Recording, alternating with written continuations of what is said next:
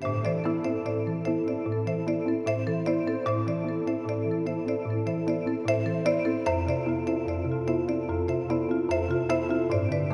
series of Landsat satellites have surveyed the Earth's surface since 1972. In that time, Landsat data have become a vital reference worldwide, used for understanding scientific issues related to land use and natural resources.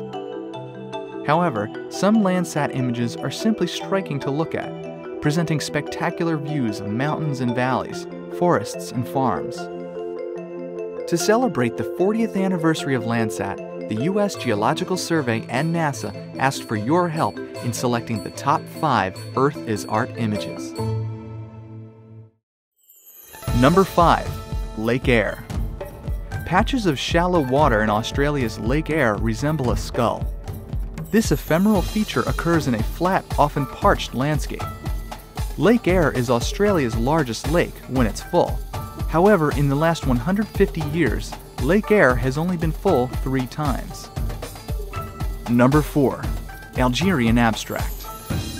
What looks like pale yellow streaks of paint slashing through a mosaic of mottled colors are ridges of wind-blown sand that make up a sea of sand extending from Algeria into Mauritania in northwestern Africa.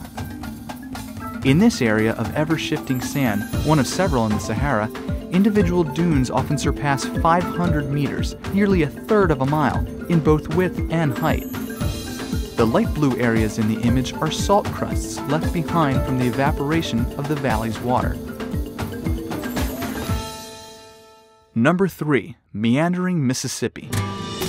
Small blocky shapes of towns, fields, and pastures surround the graceful swirls and whirls of the Mississippi River. Numerous oxbow lakes and cutoffs run along the meandering river south of Memphis, Tennessee, on the border between Arkansas and Mississippi. The mighty Mississippi is the largest river system in North America. Number 2. Yukon Delta. Beginning in British Columbia and flowing through Yukon in Canada, the Yukon River crosses Alaska before emptying into the Bering Sea. Countless lakes, sloughs, and ponds are scattered throughout this scene of the Yukon Delta. The sinuous branching waterways resemble blood vessels reaching out to enclose an organ. It is one of the largest river deltas in the world and is protected as part of the Yukon Delta National Wildlife Refuge.